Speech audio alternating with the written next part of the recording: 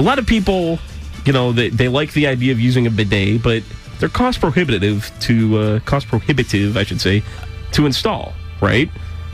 A bidet is kind of expensive. I think you could probably rig one up pretty cheaply. Well, if you really wanted to shoot water at your butt. Yeah, I've already got this. Don't shoot it down until you hear it. All right? Backyard bidet. All right? I really hope it's like a Mr. Potato Head sprinkler. No. It's a 5-gallon bucket with a garden hose attachment on it. There you go. Everything gets self-contained. How is that self-contained? Well, you make in the bucket, and then you spray, and then the dirty parts usually will hopefully fall off and go down in the bucket with all your make.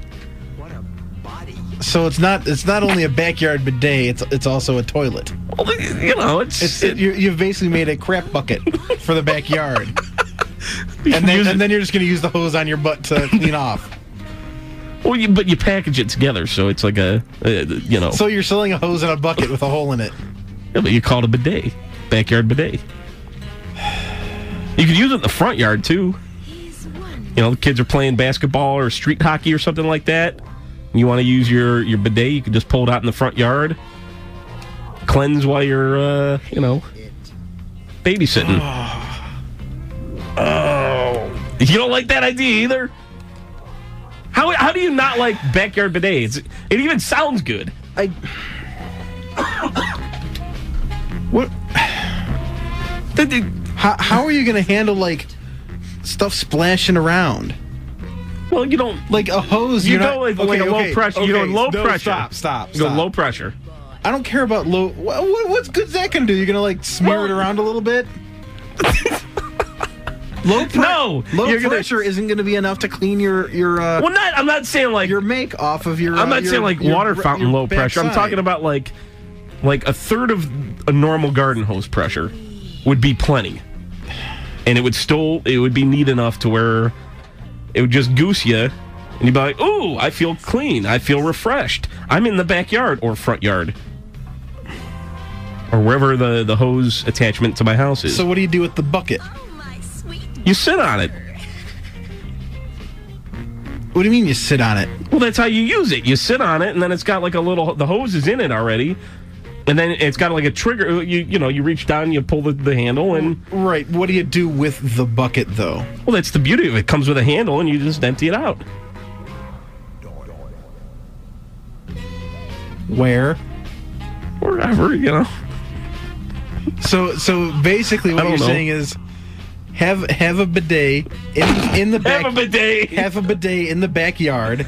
Or front yard, wherever you want it. Go in a bucket. You could use it in your front yard, Andy, while the people across the street are at church.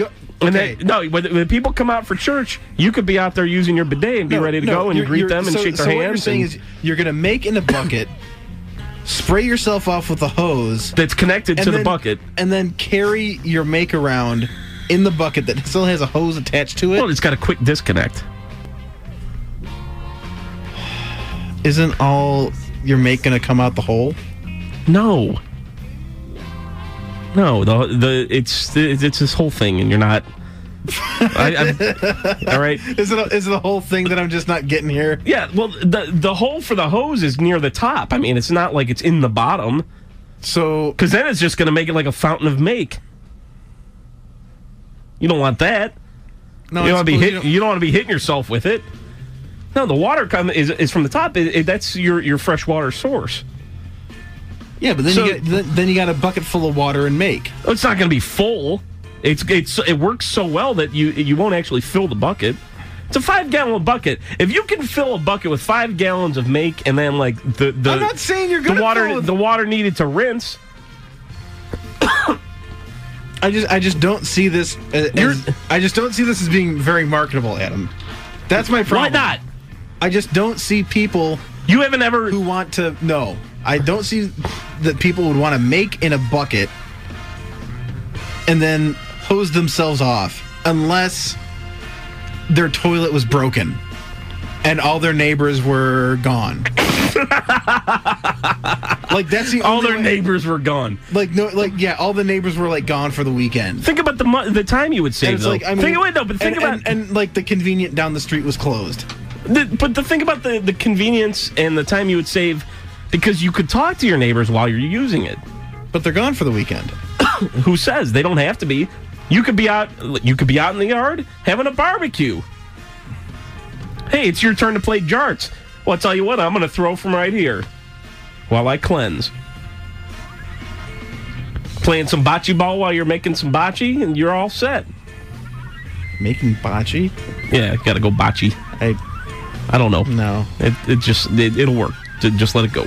I don't think people are going to be down with the idea of number one, making in a bucket and then cleaning off those. Number two, doing this while company is over in their yard with company around them. Sometimes you want to sit in the backyard and read a book.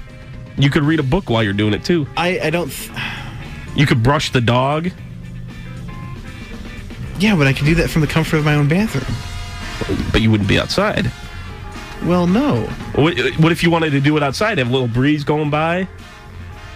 You could suntan while you're going. You know, get your back nice and golden. WJCU. You haven't thought of anything that can really be, useful or anything that's like new. I'm sorry, Backyard Bidet isn't new? Bidets aren't new. One you can use in your backyard and it's portable. Okay, what's stopping me from just like going out in the bushes, then grabbing the hose and hosing myself off? Well, yeah, if you want to be classless about it, you got to go out in the bushes. I'm sorry. I'm going to make it a bucket, then hose myself off. That's classy. Excuse me. I can't use the bushes. I have to go in a bucket because that's what classy is.